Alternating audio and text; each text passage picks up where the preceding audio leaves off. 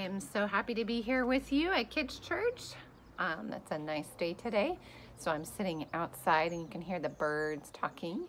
And I am going to start us off with a little game. This game is called True or False. So if you think it is true, the answer to the question is true, I'm going to have you touch your nose. And if it's false, I'm going to have you touch your foot. I don't know if I can get my foot up here. Touch your foot, okay? I got my socks on. All right, you ready? So true, touch your nose. False, touch your foot, okay? All right, first question. My first question is, there are 66 books in the Bible. Do you think that's true or false? What do you think? If you touched your nose, you were right. Good job. Okay, my second question. Cats spend an average of 13 to 14 hours a day sleeping. True or false? True.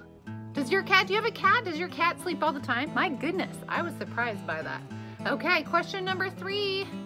The Earth could fit more than 1 million times into the sun. Do you think that is true or false? What do you think? It is true. What? That sun is ginormous, huh? Okay. I have another one, number 4.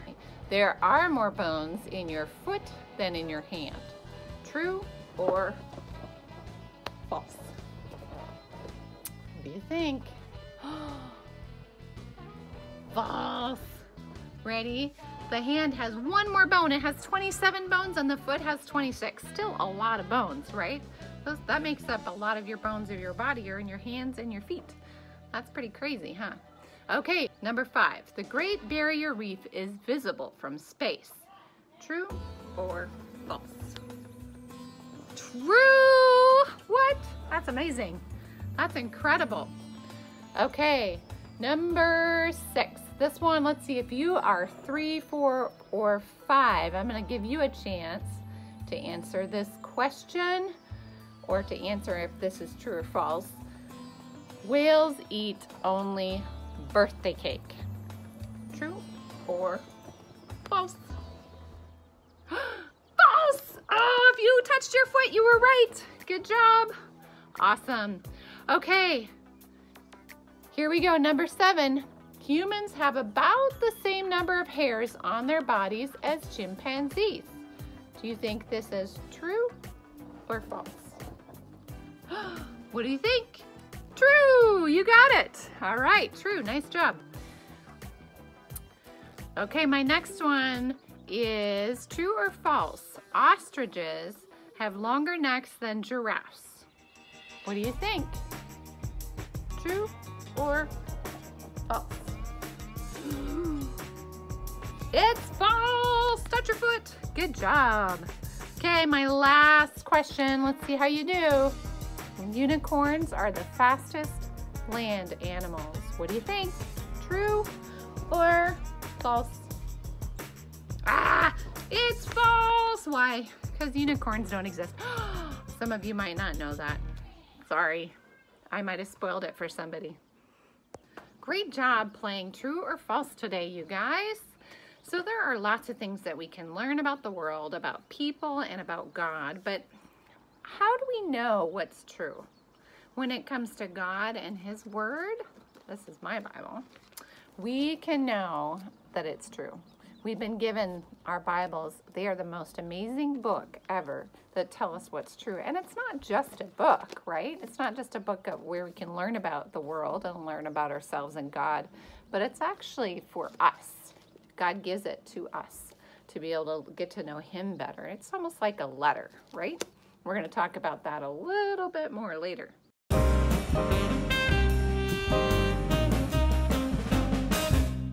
So today our story is the story of God's Word, not the whole story that's in God's Word, but of how God's Word came to be. God's Word didn't start out as these nice little Bible books we have all bound together. Mine's bound with leather. And I like mine because I can highlight my favorite verses in here that remind me as I'm learning them. Maybe I'm memorizing them. I like to highlight special ones in a certain color. So it's not the story of how the whole Bible, but of how this came to be. So we know the very first part of the Bible that we know of that was written down was written on stone. Remember Moses' stone tablets? Whew, I'm sure glad my whole Bible is not written on stone, because that'd be really heavy to carry around with me. And it would take a lot of work. I haven't really figured out. I was going to try to put our memory verse on stone, but it is taking me a really long time. So I think I'm going to skip the stone because, wow, that was a lot. But do you guys remember the story of Moses on the mountain? He went up to the Mount Sinai and God gave him the 10 Commandments, and God even just wrote it right with his finger, which is amazing. That's hard. I don't know how you write with your finger, but it's God, so he can do it, right? So imagine that, what it would have looked like. He probably has really good handwriting, huh? So we could say that God himself was the first person to write the words of the Bible, right?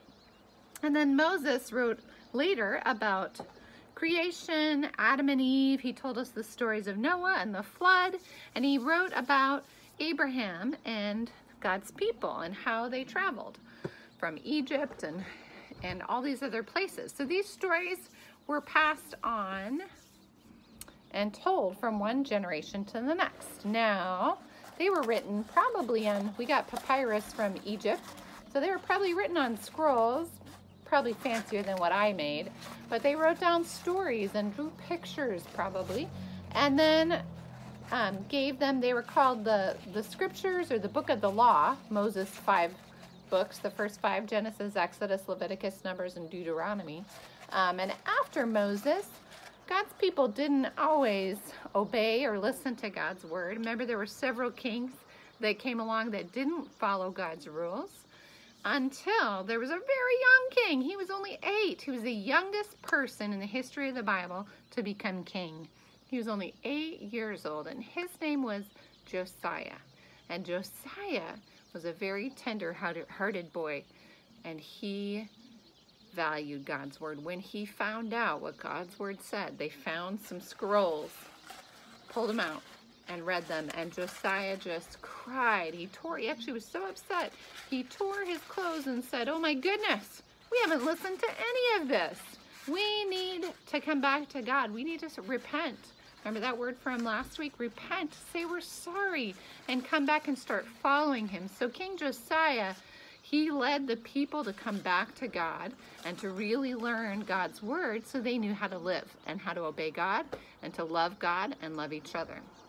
And it says in the 2 Kings 23:25, there was no king like Josiah, neither before or after, a king who turned in total repentant obedience to God.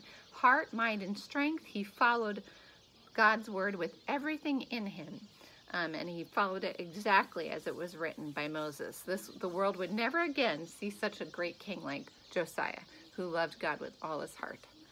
So then later we had many other writers of the Old Testament, over 1,000 years. They tell of Moses' successor, Joshua. Remember Joshua and the walls of Jericho come crashing down. So they told that story. They told about judges who led God's people, kings, prophets God sent to try to remind his people of what God's word said. And then we have the New Testament, which includes the Gospels, written by Matthew, Mark, Luke, and John, and they tell us all about Jesus' life and teaching. So much of the New Testament, actually, once you get past the Gospels, we start getting into things called letters. I love getting a letter. Do you love getting letters? I think the early church really loved getting letters from people who had either been with Jesus or, like Paul, saw Jesus in a vision and had his life completely changed. Okay, so people loved getting letters in the early church. It was like life to them. So most of these books in the New Testament, towards the end of our Bibles, are actually letters written to help God's people understand his word, which is super cool. And so they get to be all part of his word. God spoke to people like Paul and Timothy and Titus. Peter's in here, remember Peter? Peter got to write a couple books. John got to write a few books. Okay, so their words are written in here as part of God's word. And this is what's so cool. We have so many different writers, but there's one voice, and God breathed. Remember that Holy Spirit we talked about last week? God the Father breathed through his Holy Spirit. They met Jesus, many of them, or heard about his stories, and they were able to understand what he was like. And the Holy Spirit came then and showed us truth, and they were able to write with great understanding from the Holy Spirit about what God wants us to do and how he wants us to live. So through the word, we are put together and we're shaped up, ready to do what God has us do. So we get to have all of these writings gathered together in one book. And the Bible came into existence by the hand, breath, and voice of God. My Bible is so special to me. I love to read it and spend time with God. I love to think about and ask him to help me understand more what he's saying about me and about himself. So this is having his truth right here at our fingertips, which is so amazing. I mean, if you think about how the Bible started on a chunk of stone to now we can read it on our devices and iPads. It's crazy. I could even send a text message to my friend Daphne, which I did. I'm going to send her Joshua 1:9. Let's see if she can get it on her mom's phone. Daphne, did you get my verse that I sent you? Let's see. Hey Daphne, Pastor Sarah texted you today. You want to see what she said? Oh, it's Joshua 1:9. The verse is Joshua 1:9? Great, do you know that verse? Yeah. Can you show us it?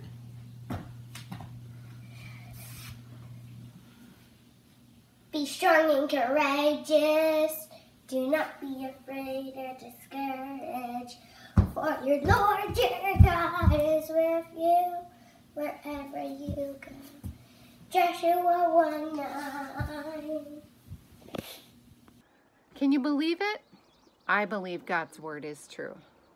So the Bible is a book that tells us about itself. So what does it say? How can we understand how important and how powerful God's word is?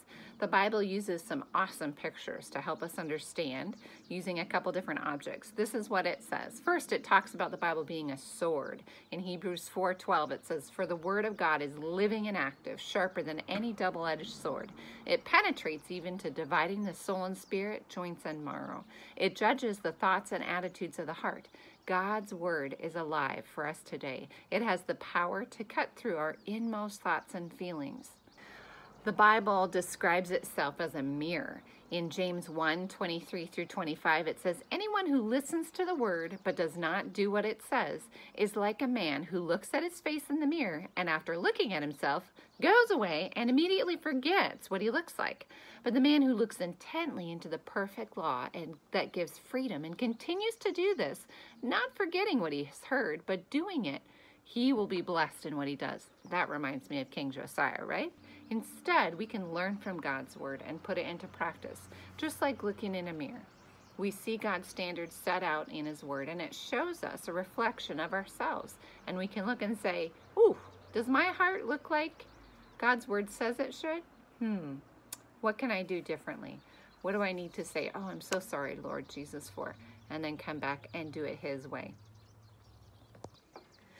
In Matthew chapter 4, we can read that just after Jesus was baptized, do you guys remember that story? He was tempted. Remember the enemy led him out to the wilderness and tempted him.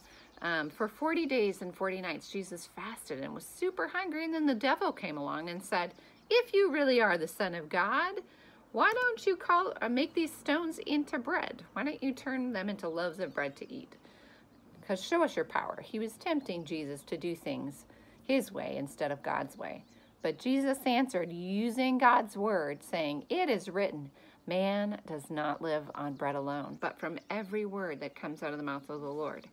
So Jesus had read the scriptures, and here he was quoting from a scripture that he had read. He knew very well there's food that's more important than bread, right?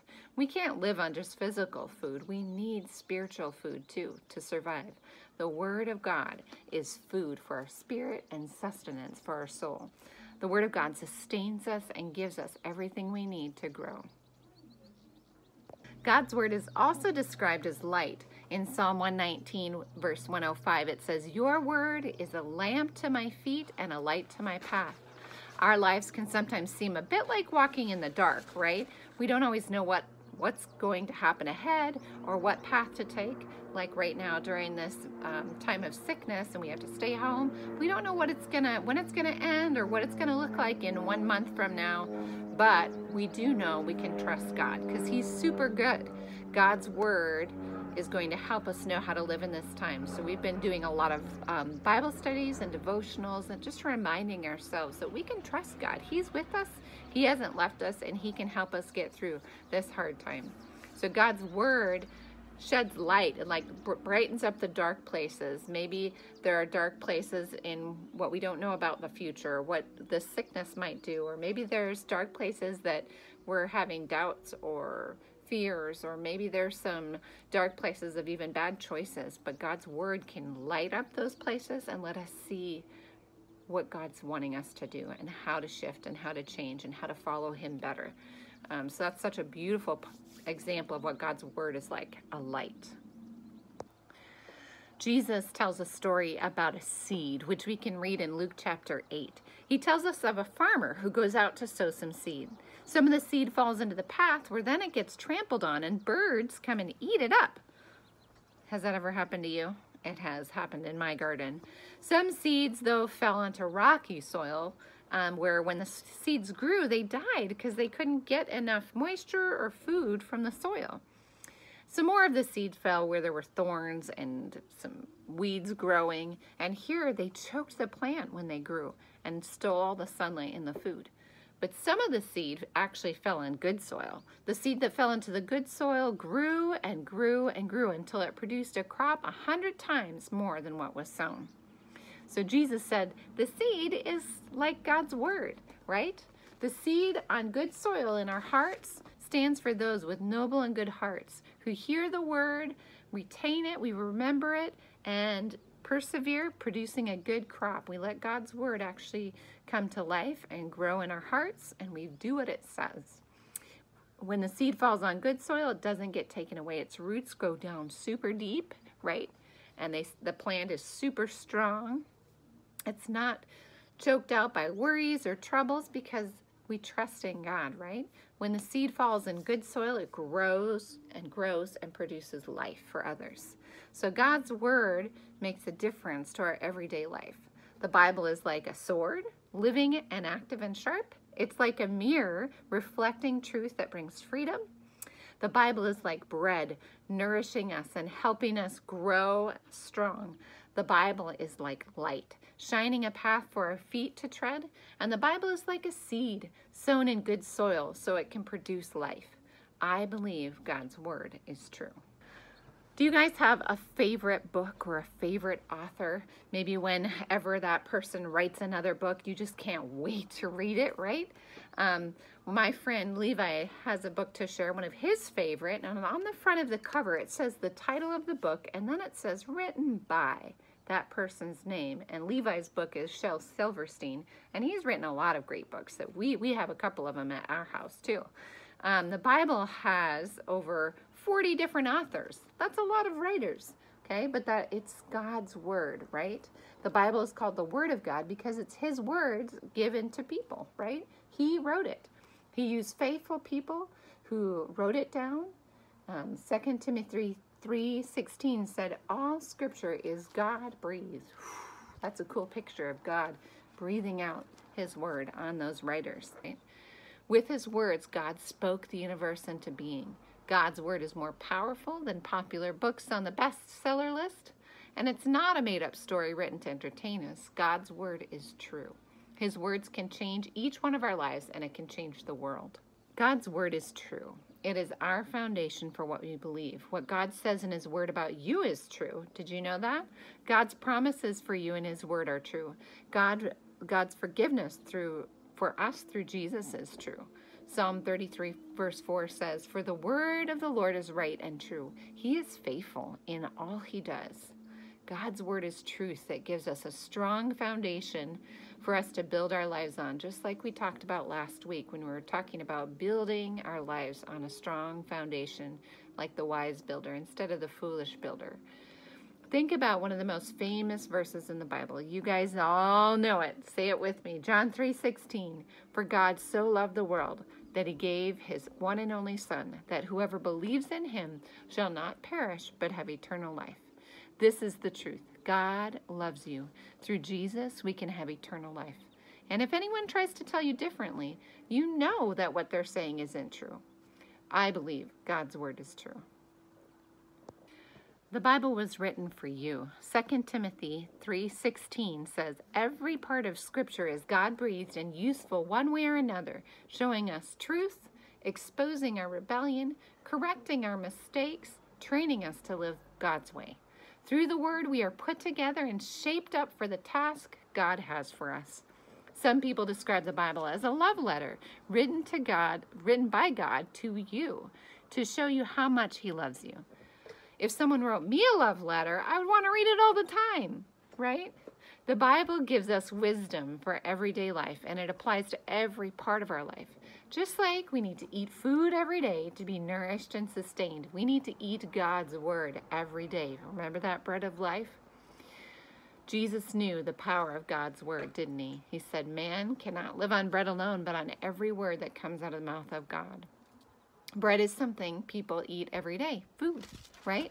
You don't eat a meal just once at the start of your life and then you're good to go, right? You have to eat every day. You know it's time to eat when you get hungry, right? So you stop what you're doing and you have a meal or a snack. We can get hungry for God's word too. We need to eat and fill up on it more than once. Every day we can be nourished and we can grow from the truth of God's word. So today, this week, your 2-minute challenge is continuing, okay? If you haven't been, if you've forgotten, that's okay. If you've been doing this many minutes, let's add 2 minutes and spend time with Jesus. Read his word. Show me pictures. If you're drawing, God is showing you something in what you're reading, draw a picture and send it to me. I'd love to share it with you all if you're up for that. And then don't forget, on Wednesday, we're starting our kids' home groups. So please join us. We're going to be meeting on Wednesday nights. And I will be posting more information for your mom and dad. So jump on board, and we're going to be sharing some pictures and things that we're learning from God's word. You guys, get hungry for God's word. Go out and eat a ton, right? Love you. Have a good week. Bye.